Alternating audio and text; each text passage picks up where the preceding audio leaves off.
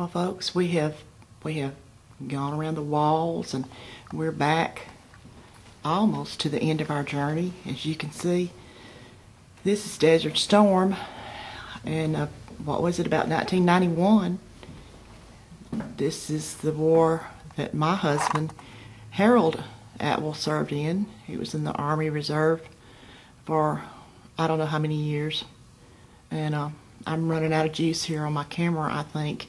I've got some left, but I'm going to just shoot some of these pictures here, and then I'm going to turn it over to the pro in a minute. I'll tell you one thing. All of this looks so familiar, these uniforms right here. Many a time, my husband has gone off to summer camp, what we called it. I think, I'm not speaking out of line to say they were a training unit,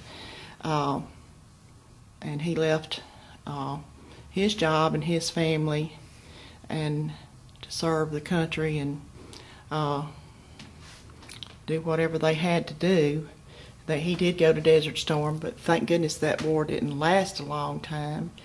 And talk to me, tell me some things. Wait, I'll tell you what's fascinating to me about this particular display. You see the pilot on the end? That's a Marine Corps helicopter pilot. Yes. I got that from a major named Scott Stebbins.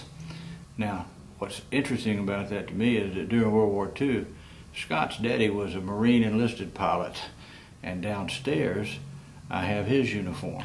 Oh on my display. goodness. You know, so we have 2 generations worth of Marine pilots. One for World War II, one for Desert Storm. That's wonderful. And that fascinated me, you know. That's wonderful. Well, thank you for showing us so much of all this. Now that looks familiar to me. I remember Harold talking about this. It's the gas mask, isn't it? Right. And I remember them talking about training with that I believe. Look at the boots. Those are sand boots. What were those? Well, those are just combat boots. Combat boots. Combat boots, and they were made for the desert, you know. Yeah. Well, it's evidence, folks, that I couldn't train anybody on all this stuff. I'm glad it's your job and not mine. We'll be back in a minute.